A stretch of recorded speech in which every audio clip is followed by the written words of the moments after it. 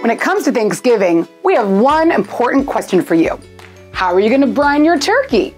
Turkey is a must, but it can be a little bland if it's not prepared correctly. To give it a little oomph, brine your turkey in a Cambro. Let us take you back to high school chemistry to understand how a brine works with your turkey.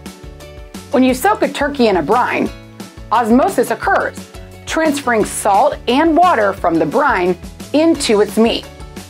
This makes the turkey juicy and flavorful. Before you prepare your brine, make sure you have a camber container that can handle your turkey.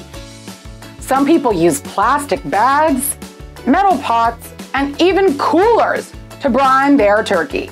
Don't do that. A camber container is the best vessel because it is food safe, protects your turkey, and you can see through it to watch what's happening. Let's look at the most popular camber containers for brining.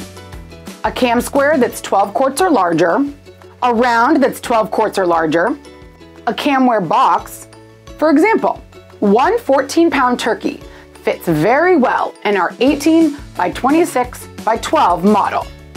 We asked Chef JT Walker, executive sous chef at SoFi Stadium, which recipe he suggests for a 14 to 16-pound turkey.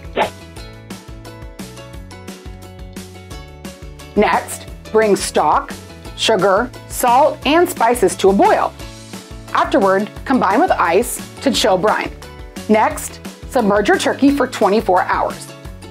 Afterward, bake your turkey for a moist and juicy meal your friends and family will be talking about until next year.